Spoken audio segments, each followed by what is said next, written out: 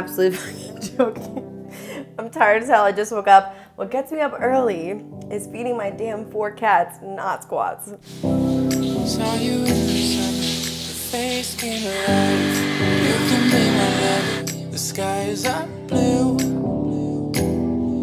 I feel inscrewed. Good morning, good morning. So we just took a cold ass shower, woke me up. And now always in the morning I have my cup of tea, read a little of my book. I'm reading Atomic Habits currently. It is so good. It's my second time through.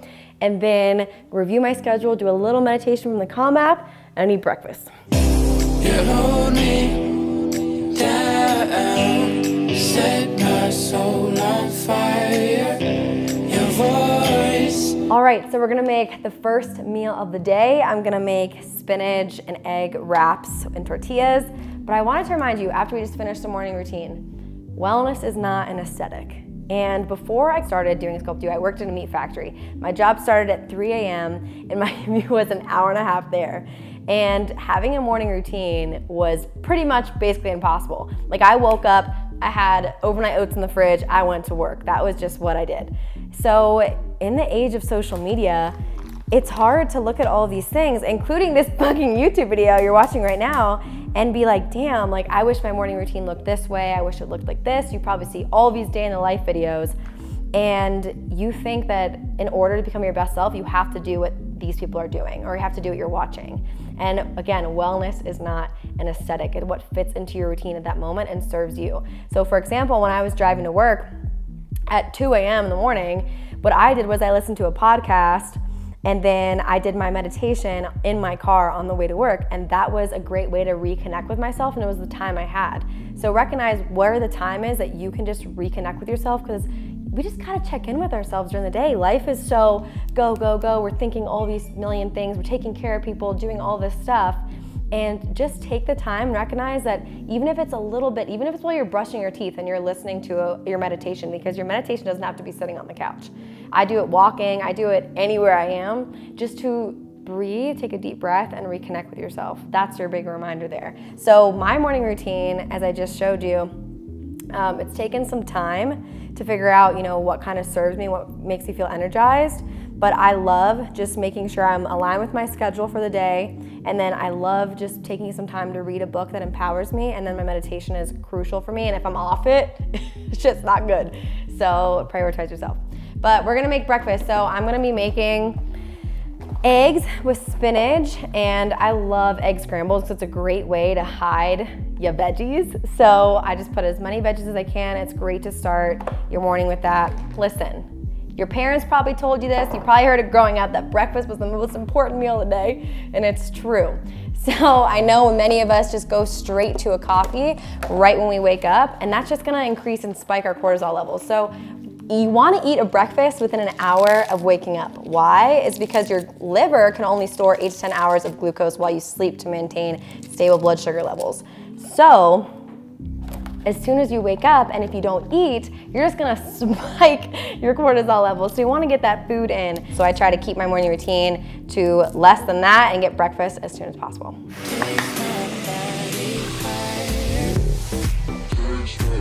I've been dairy-free for a while. Y'all probably know why at this point. But my favorite dairy-free cheese ever is Miyoko's. I absolutely butchered this package because I honestly buy it and then I eat almost the whole thing every day. But it's so good, the mozzarella one, and they have a smoked Gouda. So if you are dairy-free, don't fear. There's some good choices out there for sure. All right, so basically, I'm just putting the egg spinach mixture, gonna mix with the cheese in there. And then I'm gonna put I haven't decided. Sometimes I don't know if it's weird but I like to put a sauce in there, like a mayo or something. But I'm gonna do a sauce in there, but I eat from our Hormone Health meal plan from the Sculpt-U.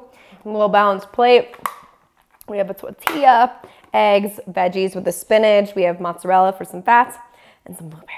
All right, after breakfast, we're ready to get this day started. So tons of emails, messages to get back to, lots of calls today. And the reason why you clicked on this video we're gonna go through that. And then I'm training, filming, and then I have a volleyball game tonight. I told you guys I'm trying to meet new friends, so I signed up for an intramural volleyball team, and we have our next game tonight, so I'm excited. All she really wants is fries in the mud pie, but the supermarket is closed, closed, closed. It's all jokes, good times when you come by. Something special, I know, we'll show that on the Sculpey page. One half of the time it's a gunfight, the other half are taking off clothes. It's like boom, boom. And there will come a time when we're slowing down. We'll hold on to memories, memories. So my day-to-day is honestly a little bit mundane because I'm always on Zoom or on calls or editing or filming with our team members, which we have 10 now, which is crazy. And so I typically go to the gym around 5. Also, I still got Scooby-Doo rocking on my car. Shout out that challenge. I'm not taking, I honestly, what do you guys think? I kind of like it. I've also been playing with the idea if I want to do, what is it called when you wrap your car? I might want to wrap my car purple. What do we think? In the comments, let me know, because I'm so attached to this orange color, and they used to call it the hot Cheeto in college, and my friends will call it the Cheeto. So I'm really attached to it. But anyway, we're about to hit this lift. Let's get it. Here's the thing. Social media makes you feel like you have to change every freaking part of yourself.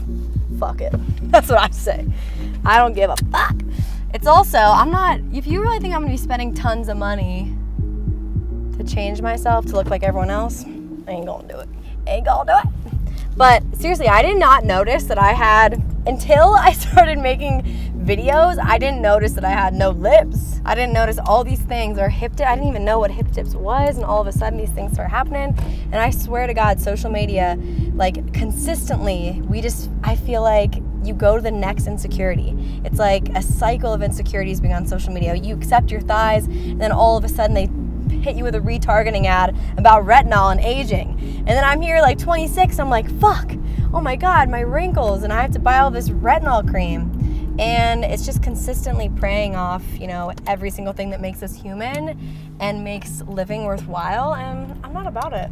I'm done. I'm not feeding into it. So I've talked about this before, but one of my biggest insecurities in my entire life has been my boobs, because every single person in my family, my sister has G's. I don't know what happened. My mom has double D's, huge things going on. I remember in high school, everyone was like, what happened to her? I was so embarrassed, which is so sad, and just like felt like I wasn't attractive or sexy for a man because I didn't have large boobs. And I remember telling the guy I was dating in college, like, once I get my tits done, like, you'll be even more attracted to me and our relationship will be better, which is so sad. Or my roommates would make fun of me and I would be like, you're not gonna make fun of me when I get my boobs done, it'll all be better. And that's so horrible and so sad that I thought, you know, I would be accepted or worthy and beautiful once I, you know, changed and altered my body, instead of recognizing like no one on this earth has tits like mine. And that's pretty cool. So embrace your titties, people. Embrace them. And I had a breast consultation appointment and I canceled that bitch. I said I'm gonna take 1 year and I'm gonna try to love my boobs, and you know, we did the damn thing. I forgot my damn headphones, which is the worst thing to happen ever if you go to the gym, and I'm so depressed. They ask you how you are, you just have to say that you're fine when you're not really fine. I'm gonna power through with just trauma.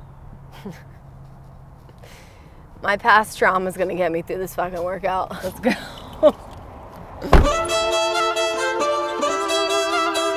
You know what's worse than forgetting your headphones?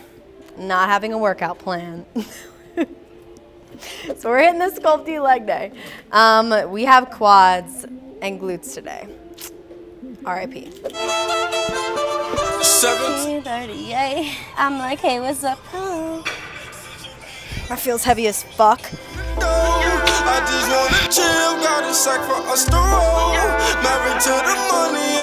All right, little hack for your hack squats, which is our next movement. So you're gonna take a resistance band, you're gonna tie it at the top of the machine, wrap it around these sides. What it's gonna do is gonna provide constant tension throughout the entire movement, but also allow, because it's pulling this way, to alleviate your knees at the bottom, so you don't have that knee pain, because that's a big issue a lot of people running with hack squats. Everybody hate you, we just call them fans though, in love with them. Could you imagine if I just was like, I actually really could sleep here. One eternity later. Money, I ain't never letting go, and like it hard with my baby.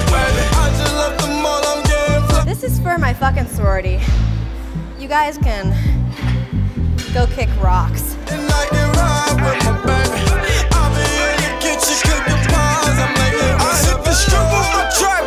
Cause all we know is biz, I just might snatch a Ferrari. And buy my boo a limb, I just might snatch a necklace, drop a couple.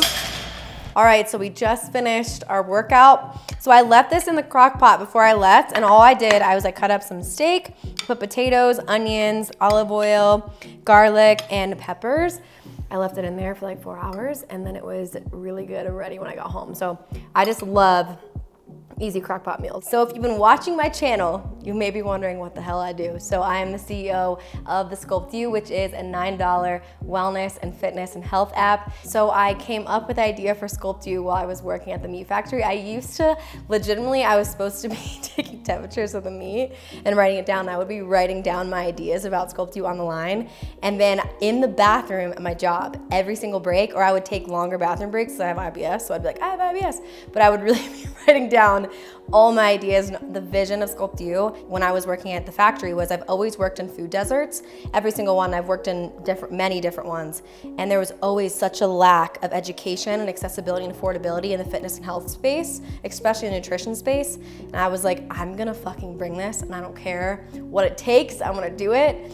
And I got into a car accident. I was heavily injured, and I was out of work for 3 months, and they let me go. I couldn't go back to work. So I moved back in with my parents, and then I launched Sculpt You for my parents' house. So special moment there.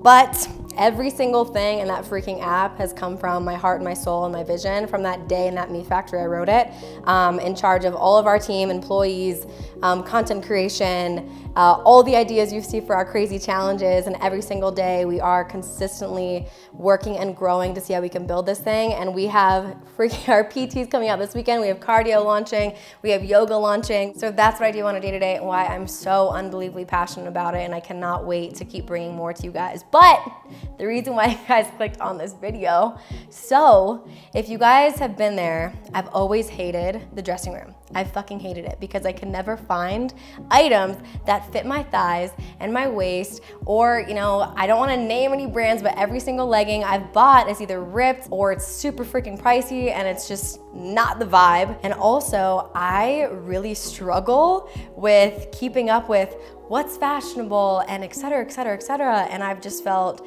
like this pressure of what the hell to wear. And so I've wanted to come into the space and create the most affordable, high quality activewear that I possibly can that makes you feel so unbelievably confident in the body that you were given. And also, you guys know I'm a food science major. So I'm so invested in products and product development. And one of my biggest pet fucking peeves, it's one of my questions like Q&A, is what bothers me in the fitness industry. And it's supplements labeled with the word nutrition that don't truly support you and benefit you to the highest degree. And food marketing, those bastards will get you. We are building with a registered dietitian Sculpt You supplements, and I can't fucking wait to just bring products that truly support you, you can trust, that are affordable and make sense. And we have a meal plan system part of Sculpt You, and our registered dietitian will be bringing them into the meal plans to support your hormones, to support your energy levels, to support your protein intake, whatever it may be. And it's all in there for a reason, and everything she's creating is for reasons she would recommend to her one-on-one clients that she works with. So I'm excited to bring that because it's like bringing a one-on-one experience or going to a naturopath or going to a registered dietitian in a $9 membership to you as a consumer. So I'm freaking hyped. And you guys know I'm gonna go all in. That's why it's been taking so long. So I really appreciate, because I know a lot of you guys have been waiting for some of this, but I want you to receive everything and be like, damn, she put her whole heart and pussy into this, because I really am.